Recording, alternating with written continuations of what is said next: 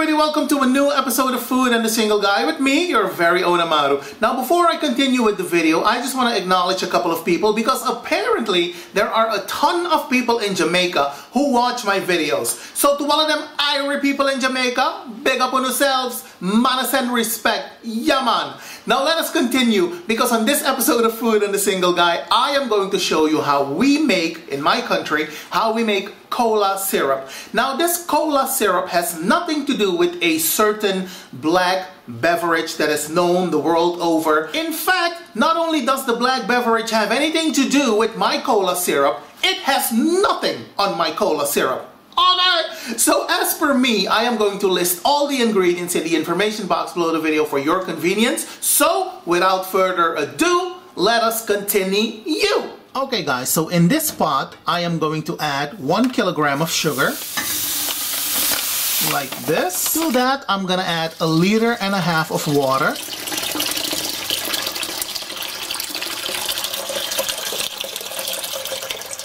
Just like that. Now we're gonna give this a nice stir, and we're gonna bring this to a boil. See, the sugar is completely dissolved. And in about a couple of minutes, it will start to bubble up. So as you can see, it is starting to bubble up nicely. What we're gonna do, we're gonna turn down the heat and we're gonna allow this to cook down for 25 minutes to a half an hour. And the reason you do that is because you want to make sure that all the liquid, all the fluid, you want to make sure that it's completely evaporated. Otherwise, if you pour the syrup into your bottle, the sugar will sink to the bottom and it will look crazy. Alright, you will not have syrup, you will have sugar at the bottom and water at the top, and that is not what you want. That's the timer!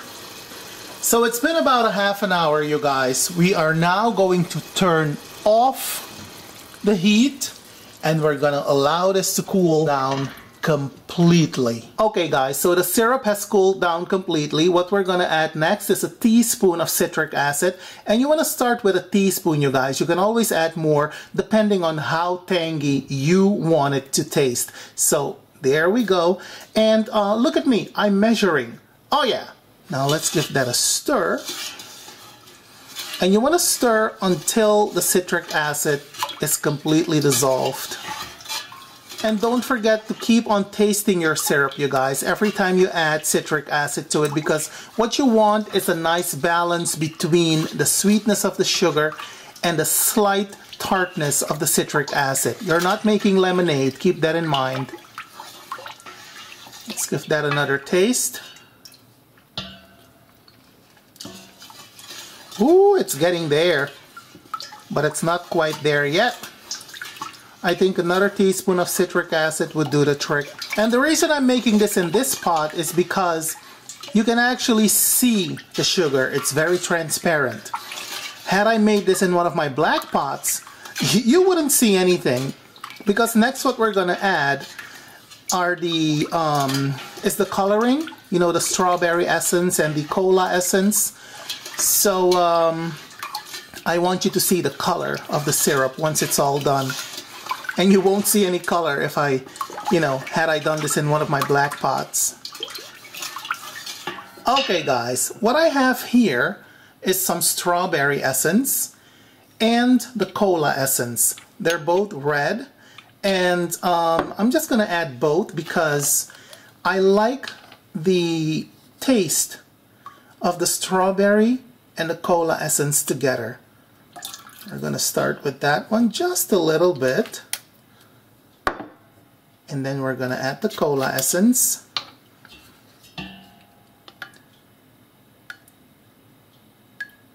Like so. We're gonna give that a nice stir. See? And you can smell it too, you guys. My goodness, it smells so delicious. This reminds me of my native country. My goodness, my mother used to make this all the time. My grandmother too, by the way. And those two women have really taught me how to cook. my mom and my grandmother. Now you guys, the syrup is very light in color, as you can see. It's pinkish when instead it should be dark red. But that is because I made this with white sugar. Had I made this with brown sugar, it would have been darker. Some people add a pinch of this food coloring, and I think I'm gonna try that. And a little bit goes a long way, so I'm only gonna add this amount. There. Now let's give that a stir. And as you can see, it is a little darker. That is the color that I want. Oh, baby. And keep on stirring, you guys. You have to stir this very, very thoroughly. Baby, when I tell you my syrup is perfect, you have got to believe me.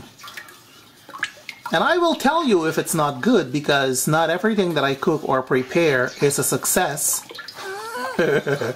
Alright, now let me pour this into a nice bottle, and I'll show you what it looks like when I'm all done. Alright, now let's pour the syrup into this bottle.